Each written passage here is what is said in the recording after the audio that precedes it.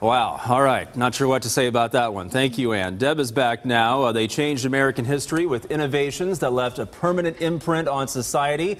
And Deb is back to tell us about a unique exhibit in KC highlighting African-American inventors. Yeah, Justin, I have a quick question for you. Did you ever play with the Super Soaker water gun growing up? I think that's actually you right there. You know, Super Soakers, the garden hose, whatever I could find. Right.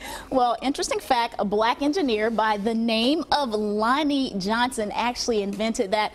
Here he is right there, and I was actually blown away by that fact. Now, there are a lot of African-American inventors out there who may not have household names, but have pretty famous products. Let's take a look at this. 100 exhibits. I think it's a great experience for all the ages that are here. Line the floor of the American Jazz Museum. Our exhibit starts with ancient African culture and works up to the present day to the gentleman named Jesse Russell. Russell's the reason we can talk on cell phones. And he developed the formula that makes it possible for all these cell phone towers that you see around the country to be built. And builders like him, all black inventors, have made some pretty hefty contributions to the industry. I'm glad that many things were invented by African Americans. We can thank Emmett McHenry for making room for Facebook, Twitter, even Google. But he's the guy who invented .com, .edu, .gov, .net.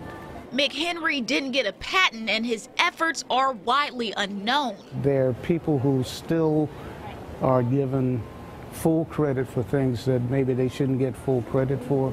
Like Louis H. Latimer.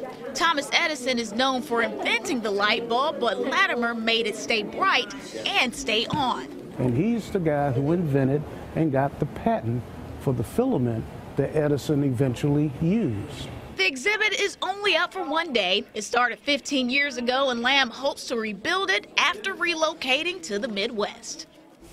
Now, that was actually at the American Jazz Museum near 18th and Vine. Now, I have ties to one of those inventors. Here he is. Louis Latimer is actually my great-great-great-grandfather. Unfortunately, Justin, I didn't get those genes that he has. I was going to say, now his great-great-great-granddaughter is on the Now KC. That's an even bigger deal, I would say. Hey, that is awesome, especially because I get to work with you and Wayne and everybody else. There you go. There you go. Good story. Some cool fun facts. Thank you, Justin. Thank you, Deb.